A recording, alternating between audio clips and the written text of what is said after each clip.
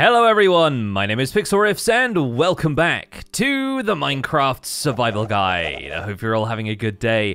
In today's episode, we're going to go out and do some diamond mining, something we have not done for a little while, and I'll be quite honest, my diamond supplies are looking fairly sparse over here. I have a chest that is ostensibly for storing diamonds in, and it has nothing in it whatsoever. It does still have plenty of diamonds here in the item filter, but we need a few more flowing in before they can start filtering down into the chest here. The barrel on the top doesn't have anything in it, and I could honestly use a few diamonds to duplicate all of the armor trims that we have gotten in previous episodes. If you think back to the Trail Ruins excavation episode, we got 4 armor trims from that, which I am interested in trying out, but of course, in order to try out any of these armor trims, we want to make sure that we can duplicate them first, so we don't lose them in the process. This chest here has a few extras, and we even got a couple from the most recent trips to the Woodland Mansion, and also we scored one from the Pillager Outpost. So I believe in one of these, I forget which one it ended up in, but yeah, this says smithing template in it there.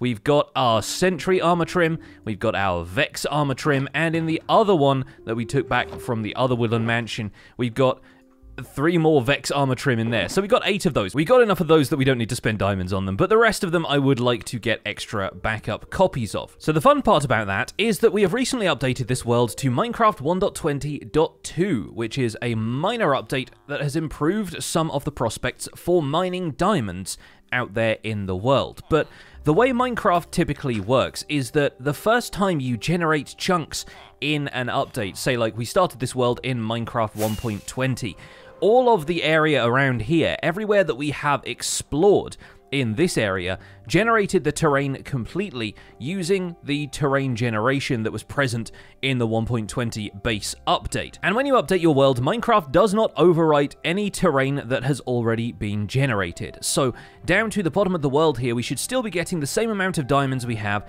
since the beginning of this series. But if we go to a new area, somewhere that we have only generated since we arrived in Minecraft 1.20.2, we should find a bunch more diamonds generating down there, and that is potentially a great thing for us because we need a good handful of diamonds, so we should be going to where the diamonds are more likely to appear. So I want to do a bit of an experiment. We're going to sample the terrain, both here and in new chunks, to see how many diamonds we get from mining for about an hour. I'm going to start by digging down to the lowest levels of the world where we can expect diamond to generate, somewhere around Y-57 or 58. And in the case of this area, I'm fairly confident that digging underneath this ocean over here should yield the results we need. Since I have been back and forth on this ocean plenty of times, I'm pretty confident that the terrain over here was generated in the initial update, since we went over there to talk to villagers over in the savannah biome, and we've definitely been around these chunks for a while. I didn't want to start that too close to home because I'm fairly confident, thanks to our explorations underneath the mountain with the cherry trees, that there is a large area of the deep dark biome underneath my base. So I'm slightly concerned about excavating down there. I don't want to dig into anywhere the warden is going to be hassling me. On the other hand, over here by the ocean, the terrain is obviously a lot flatter. There is less likelihood of the deep dark biome generating under here, so hopefully if we dig down we shouldn't encounter any unforeseen surprises, and we can get to work on setting up a diamond mine. After we've done that, I'm going to record the results in diamonds. We're going to head back over to the Woodland Mansions where I found these Allays, because those were definitely generated in the most recent update in 1.20.2. This world has been in 1.20.2 for a while, and I only went to the Woodland Mansions last week, so that terrain should be nice and fresh. I haven't done any mining over there, so it should be perfect opportunity to go down to the bottom of the world, see where those diamonds generate, and compare it to the results we get from old terrain. As we've done previously, I'll be storing the results of each of our excavations inside a shulker box. So I'll empty out one of these, probably this one that just has all of the wooden items from our Woodland Mansion raid. I'll probably take material for a couple of storage chests as well, because we're probably going to be excavating a lot of deep slate, and I don't feel like just throwing that stuff on the ground and letting it despawn. So I'll fly on over here, we'll find a little divot in the landscape, and I'm going to start digging down so I can create a branch mine underneath this ocean biome. But naturally, I don't want the contents of this video to just be about branch mining. So in the second half of the video, after we've discussed the results of our little experiment here, I'm going to come back and build some housing for the Allays that we have gathered, because I don't really want them floating around my base constantly, and I think we can do some cool stuff with them. Alright, we've dug a long staircase down, and we are just now getting into deep slate levels, so another 50 levels or so in a staircase should be enough to get us down to the bottom of the world, and hopefully we don't run into any massive caves in the way. Alright, here we are all the way down at Y-58. We're going to leave 2 storage chests at the entrance to the mine here. We're going to put all of these resources that we got from digging down in the staircase inside of here, so we have a nice clean inventory. We're going to leave our shulker box here for now, and we'll stash any diamonds or other precious resources that we find down here, but diamond generation should be the only thing that has changed. So here, at basically the bottom of the world, we're going to do our best to mine for an hour and get as many diamonds as we can. This is our 1.20 terrain sample. Wish me luck, and I'll see you folks on the other side.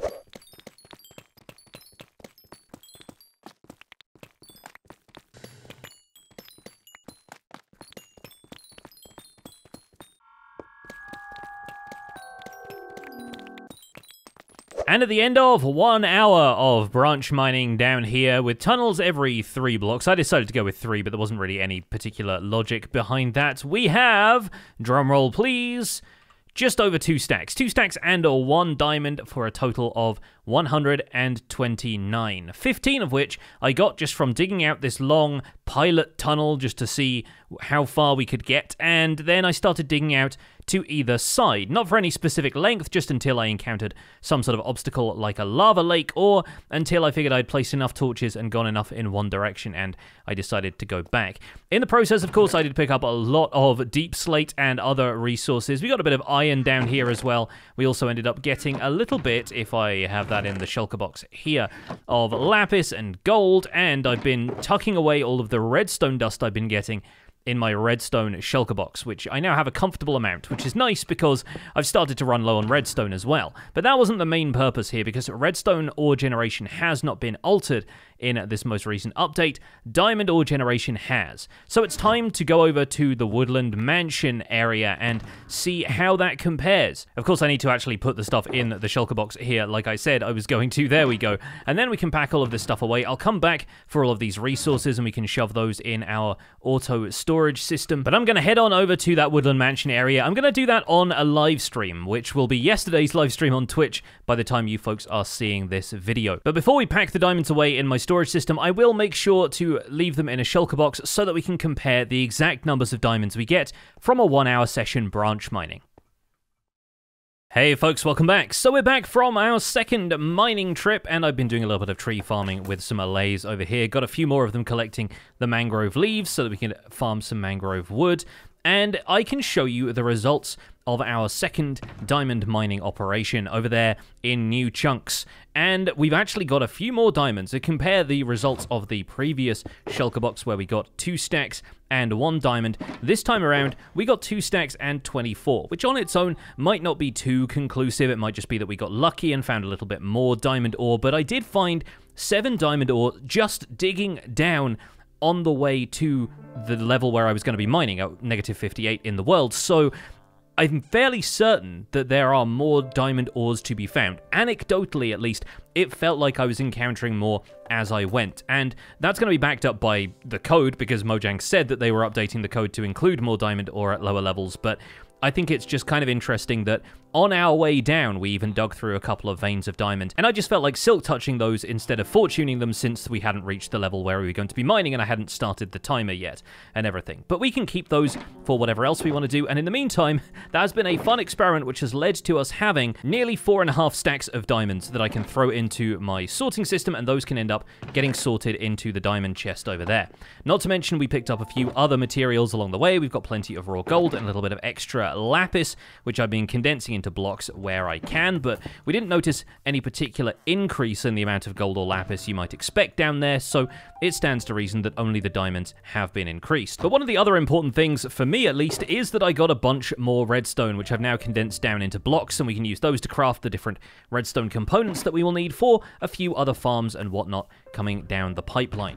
For the rest of today, though, we're going to focus once again on the Allays, and the idea for how to store them came to me when I had set up a couple of them, as you might remember, to farm sniffer seeds from this enclosure, and I've actually repurposed those two for mangrove wood farming, but over here, this little one ended up getting into the chest boat that I had left here. And this chest boat did have a couple of buried treasure maps that I haven't gone after yet, but otherwise it wasn't really doing a whole lot. So I broke it thinking, yeah, no, we can make sure the Allay can be used for farming mangrove. But independently of that, before, when I noticed it had gotten into the boat, I had this notion of what if we store the Allays 2 at a time in boats. Not necessarily chest boats, but ordinary boats.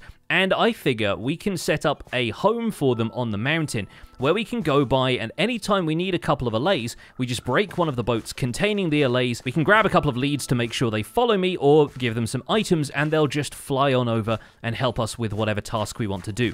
It certainly makes a change from them seeming like they're straining at the leash to pathfind towards the player, because really they just want to follow the player around, so it's not like they have problems with being on the lead, and when you get closer, they just kind of idle and float around you like this. But it doesn't always look too great when you've got a bunch of them just trying to get over to you and being unable to. So I like the idea of giving them some place to live in the meantime. I might even do the same with the frogs here at some point, just so we don't have so many critters tied up in front of my storage room. But either way, we're going to grab a few things because I came up with a fun idea for how we can get the Allays into the boats. For this, we're going to need a dispenser, and we're going to need to dip into our supply of iron ingots to craft a bunch more iron bars. Although on second thoughts, having rescued them from captivity, maybe iron bars are not what we should do this with, so maybe we'll do this with glass panes instead. Make a couple of quick trades with a librarian villager to get hold of a bit more glass, since I don't really want to smelt the sand for this. And while I'm here, this guy actually had a Respiration 3 book that I traded a while ago and never put on my helmet, so I'm going to grab that real quick. There we go, okay. So thanks to all of the lapis that we brought back from that mining expedition, and all of the bones we've been getting from our skeleton and normal hostile mob farms, we can make a bunch of a light blue stained glass, which will turn into glass panes, and that should be a decent amount to get us started. And I'm going to head over to this part of the mountain, sort of where there's a little cave on the inside here, and I'm thinking we're going to do something with this. We'll go through and light it up, and yeah, this is where somebody did mention in my comments a little while ago that there was a spider spawner somewhere inside the mountain, so I guess we just found that, huh? Wonder if there's anything interesting in the chest. A bunch of bones, yeah, another music disc that we can add to our collection, a little bit of redstone, nothing too important, because I like the idea of turning this little cave into something like a fairy grotto, except the fairies themselves, the Allays in this case, are going to be easy access. They're going to be effectively like a vending machine for Allays, and they're going to drop down from a setup we're going to have in the ceiling where we can load them into boats and have them stuck in here 2 at a time, and they will land on a couple of blocks down here where we can simply break the boat to get them out, and they can follow us out of the cave. So having taken the coordinates of the little drop that I made, I think it should come out right about here, and if I dig on down through the stone layers, there we go. That is our drop. That is where the Allays are going to emerge. So we can dress this up a little bit more from the outside, either make it look like another kind of fairy grotto cave, or even make it look like a little kind of house for the Allays, or something like that. But for now, I'm going to just take out a bunch of blocks inside of here and hollow out a space that we can use to work. And now that I'm actually figuring out the logistics of it, I've realized that we actually want the glass to go down this side like so. And there still needs to be a gap here for the Allays to rest there in their boats, but we can basically wall off that section like that, and this is where we're going to be collecting the Allays from. That looks about right. And just so the boats don't get stuck here, we're going to make sure we have glass panes going all the way up to the surface like this, where we can have some solid blocks that they connect to, and we're going to make sure that a water stream brings the Allays down into this area. We're going to leave a sign here to block any water that might flow down from this side, but effectively what we're going to do is have the Allays loaded into boats, which are going to float down here, and once they reach the end here, they'll simply fall in there. Thanks to the fact that boats don't end up giving you any kind of full damage when they fall down there, they should be perfectly fine, and subsequent Allays can come around and stack up on top of the previous set of Allays in their boats, 2 by 2. We're going to create this kind of loop of water for the Allays to travel around, but we need to make sure that the boat will actually change direction and won't slow down at any point during this process. I've done a bit of testing in creative, and I figured out the right combination of things to do here. So the first thing we're going to do is make sure that at this corner right here, where we want to transition from this straightaway into this straightaway, we're going to place a sign right here to make sure that this water doesn't flow backwards. I'm also going to make sure that this corner there is filled in with glass panes, and that there's a couple of glass panes on that side as well. But once it's in this water stream, it should just harmlessly glide along this side of the wall. We want to make sure that our next water source starts on this block here, right next to this solid block, so I'm going to place a sign right there. That's going to stop the water from flowing back this way and is going to make sure it only flows in this direction.